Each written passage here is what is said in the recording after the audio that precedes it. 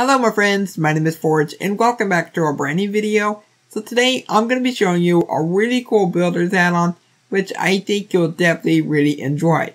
This is an add-on called the Bedrock Builder Wand, which introduces a wand that you can use to build things really easily in your own Minecraft creative worlds. If you do want to get this add-on, there will be a link down below in the description, and this is going to explain on how you can install this. You need to turn on experimental gameplay. You need to turn on holiday creator features, additional modding capabilities, upcoming creator features, game test framework. I just enabled it because I wanted to be safe. And then you also need experimental modeling features, and then you'll be able to get this to work inside your world.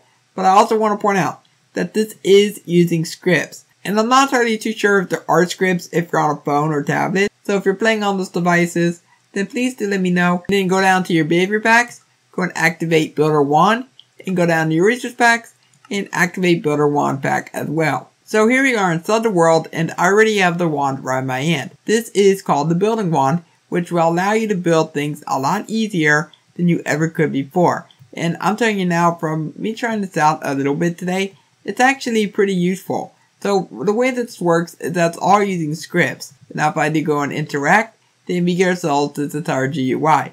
We can choose from a whole bunch of different things. We got cuboid, we got alot cube, pyramid, sphere, hemisphere, cylinder, cone, line, wall, and we can also undo our last actions, which is also really handy.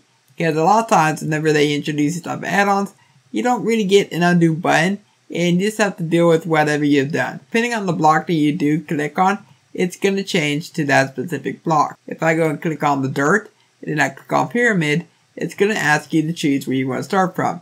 I'm going to go ahead and select here, and I want it to end all the way over here, so I right click again, and then it's going to create our pyramid. Extremely easy, and very good to use. But except for that one part down there, it's kind of like a little bit broken, not sure what happened there. But just the whole functionality of this add-on, it just works pretty well. Now let's say you're not sure what something does. Well, they do give you a question mark, so you can click on that and it's going to tell you what it does. It says it draws a hemisphere, which is a dome.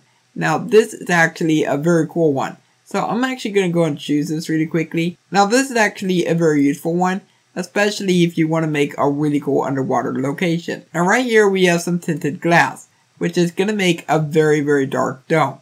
So I'm going to place it right here. I'm going to go ahead and interact. And then I'm going to come all the way over here. And I'm going to interact again. And it should end up making our dome. Now it will take a little bit of time depending on how big you make this thing. So if you make this a little bit smaller, then it won't take as long as something really big. But let's go ahead and wait a little bit.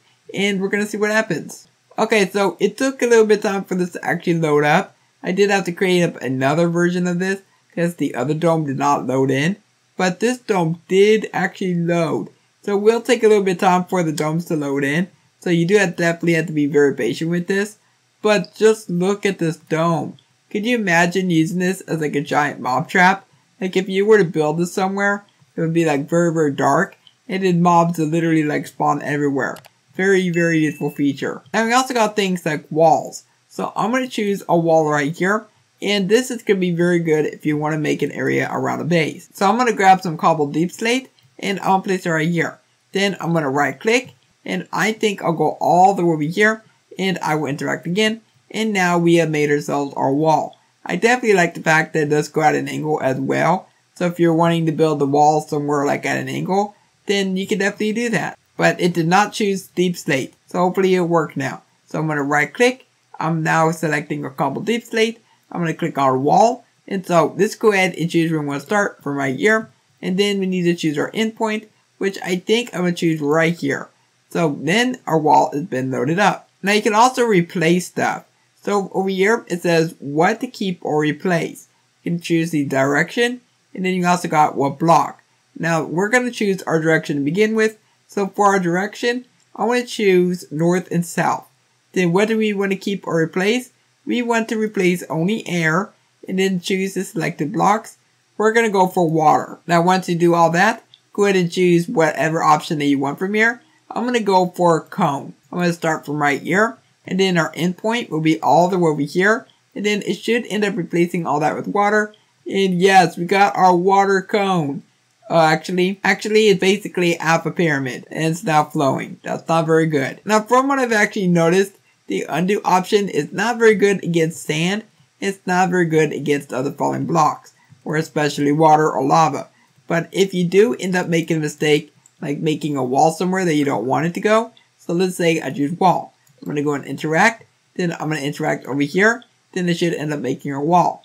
If I go and interact again, we got the undo last option. If I click on this, then it's going to undo all that. But however, if it's not something to do with water, or even sand or falling blocks as I mentioned, then it's not going to work too well. Like for example, if I come over here, we got the replace options.